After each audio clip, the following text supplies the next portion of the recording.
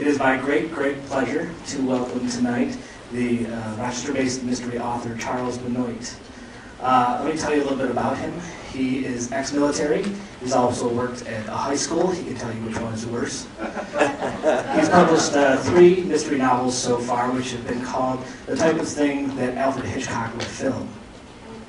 The last 2 novels here are Out of Order, set in India, and Noble Eyes, set in a post-tsunami Thailand. His next book coming out is going to be called You. It's coming out in October, so you won't be able to buy that yet. You might be able to pre-order from Amazon. I'm not sure how far ahead they do that. But he's here to talk about his own noir writing style, as well as his knowledge and influence from film noir. So please welcome Charles Benoit.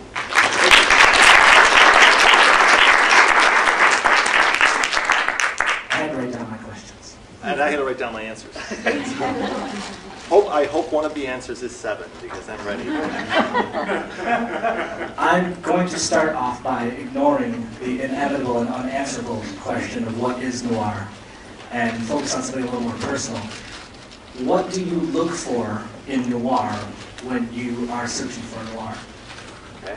I'm glad you decided not to get into the debate of what is noir, because we've gone back and forth and email and over beers debating this, and we just get into this big drunken brawl, and you don't want to be involved.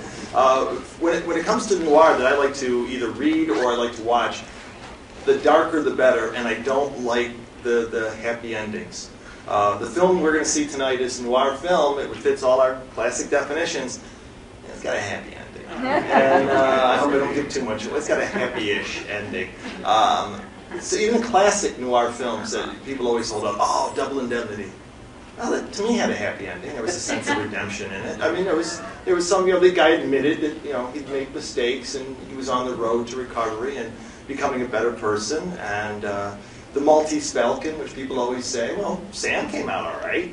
And, and so it wasn't as, I like them really, really, really dark. And I think my favorite for that is Crisscross, with Burt Lancaster, Yvonne DiCarlo. In that movie, it just gets worse and worse, and then at the last minute when you think, all right, it just got worse. So I guess I like those because dreary and dark fits my personality. It's so foreign to anything I can imagine, and I just like the willingness to not give you the ending you want, to give you the ending that you don't even deserve. Nobody deserves an ending like this. Just take it and be happy. No, don't need to be happy, just take it. I just sort of like that kind of tough approach from directors, that they're willing to take you to a place and then not bring you back. And as you're looking over the abyss and looking over the edge, they give you a kick and there you go. And I like the ones where you walk out of the theater. For example, recent memory, No Country for Old Men. I saw it at the Little, and at the end of the movie, if you've seen it, you know what I'm talking about. We're sitting there, the last scene comes up, the screen goes dark, and the credits start rolling, and we're at the Little, and I just hear somebody go, what the fuck? and you walk out of the movie for days going, maybe there's another reel. And those are the kind of movies I like, where there's just, that's it, deal with it. And so when it comes to noir, I like the writers and the movies that I would never write like that. Well, I have to admit that my new young adult coming out, which is being called by the publisher Young Adult Noir, and it has a dark and it starts bad and spirals down, and it doesn't get any better. So, you're going to quiz me on it? And so it does spin down. So I think that's what I like out of the things that I read or watch. It just gets bad. And what's interesting, you brought up Crisscross, another favorite of mine, and it ties in perfectly with your next novel. There's a lot of self-determination in that fatality, that downward spiral. There's a lot of decisions that were made to get from the main character to get that person to where he's going. It's not necessarily anybody else's fault, but his own. Just to bring everything together, I had this printed up here. I got to read his next novel before I quizzed him on it. This is an excerpt from the novel to give you an idea of what he does. It's it's the opening. Well, that was going to come. Yeah. And that's how the book starts. You're surprised at all the blood. He looks over at you, eyes wide, mouth dropping open, his face almost as white as his shirt. He's surprised too. There's not a lot of broken glass, though, just some tiny slivers around his feet and one big piece busted into sharp peaks like a spiking line graph, the blood washing down it like rain on a windshield. He doesn't say anything clever or funny, doesn't quote Shakespeare. He just screams, but no one can hear him. It would be too late if they could. You're thinking, this wasn't the way it was supposed to go. This shouldn't be happening. Now things are only going to get worse. And that's how he starts the book.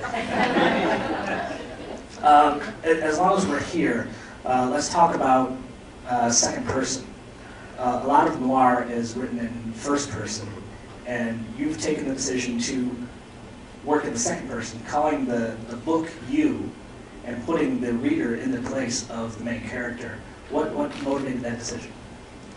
Okay, there's two answers to this. There is the official answer the publisher likes me to go with, and then there's the insider story that I can only tell for a few more days before the publisher says I have to stop telling it. So you're going to get both. The one that, and both of them are true.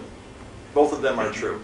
The one story, and this is the one that you will hear more often than anything in the reviews and blurbs that are going to come, is that I like the immediacy of it. I like, we don't read books that are in second person, and second person present tense. So there's no past tense. It's going on and you are the character right from the start. The only books we ever read like that, well, I didn't read them because they didn't come out until after I was reading them, but those choose your own adventure books, where, you know, would you rather go through the window or play with the monkey? And, you know, you have to pick, and whatever you pick always turns out to be, oh, that's not a smart idea. Go back and play with the monkey. And, you know, and whatever you do, it always turns out to be good in the end. There's one happy ending for everybody. And there's something fun about those books because you're the hero and it's all about you. So I decided, well, I wanted to, what if you put somebody in the book and they're making decisions, but they're not making the decisions. That's pretty much what the character does in the book. Things happen to him. And he's not a bad kid. He's not a good kid. He's an average kid. And his inability to make a decision, a good decision or a bad decision, is just, well, I don't know what I'll do, so I'll just won't do anything. And everything starts spiraling out of control. That, as a reader in a second-person book, you have no control. So as the book's going through and saying, you walk in there, you don't talk, it's like, no, talk to your mother, say something. But you don't. And the chapter ends, and you're left with this same hopelessness that, there was a missed opportunity. And it builds in the reader that sense of missed chances. And as his life spirals down, there's never one big wrong decision he makes. It's just one small omission, one failure to choose, one inexplicable reason why didn't you just say something, say anything, and things would have turned out okay. But he doesn't. And I really like that immediacy, that tension. It was a real challenge as a writer to stay in second person. Because I don't know, there's probably many writers in the room here, and you find yourself, the character's in your head, or your writing is in your head. So as you're walking through the house later during the day, you'll find yourself saying things like, he opened up the door and looked for the Rice Krispies. They were out. Well, that's okay, there was no milk either. And you find yourself living like, well, try doing that in second person. You're walking down the hall. You're flicking on the light. You realize the light switch isn't working. You know, it's like, stop! So it gets in your head. So that's the official reason. There's a compelling artistic and literary reason. And it's really what motivated me to continue on that way. What made me start that book? That was a drunken bet. I was with a bunch of other mystery writers at a mystery writers convention, and we were sitting around and having a few beers at the bar, and it got late enough in the evening where we'd gotten off onto weird topics, and one of the guys said, what would be, okay, like the hardest book you'd have to pitch to your agent? I mean, just your agent wouldn't get it, man. What would be the hardest book you'd have to pitch?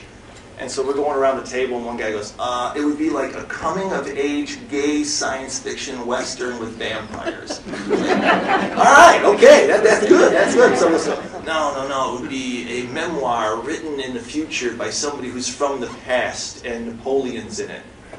Okay, all right. And everybody's going around the table trying to one-up each other, and then one person at the table says, no, it'd be a young adult noir written in second person. And I don't know if I said, I'll take that bet, but I do remember thinking, that actually sounds like interesting. And it was enough to get me started on thinking, well, what would a story be like? Would it work? Would it actually be a good idea for a story? But it was only until after I started writing that I realized that it wasn't a trick, it wasn't a technique, it was a real stylistic approach that really pulled me in as an author, and I knew it would pull in readers as well. So that's what motivated that. And now you can't tell anybody the drunken story. All right? Just asking my editors in the room first. He'll give you each one a check after.